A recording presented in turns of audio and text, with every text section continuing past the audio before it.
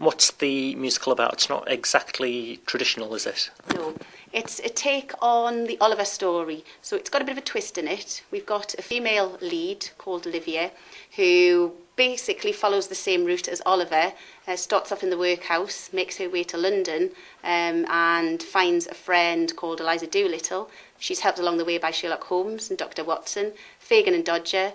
George Bernard Shaw pops in and they encourage her to find her mother and help her to find her mother, and at the end there's a real happy reunion between Olivia and her mother.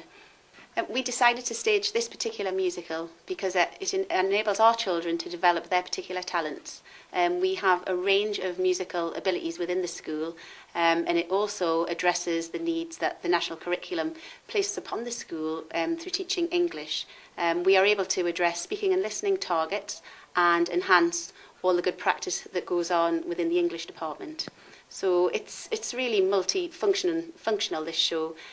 We are using it as a means of enhancing the curriculum and allowing our children to express their talents through this creative showcase. Why did you decide to become involved in the play?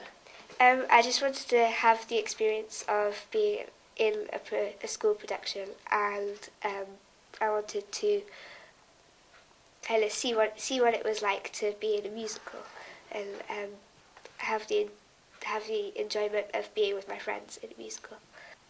Do you enjoy playing the character of Dodger? Yeah, I do, because it's like a classic character, and he's quite funny in this play. So it's quite nice to be the Joker. And how have rehearsals gone so far? They're doing really well, and it looks really good. It's like, yeah, it's really nice, and it's all coming together really well.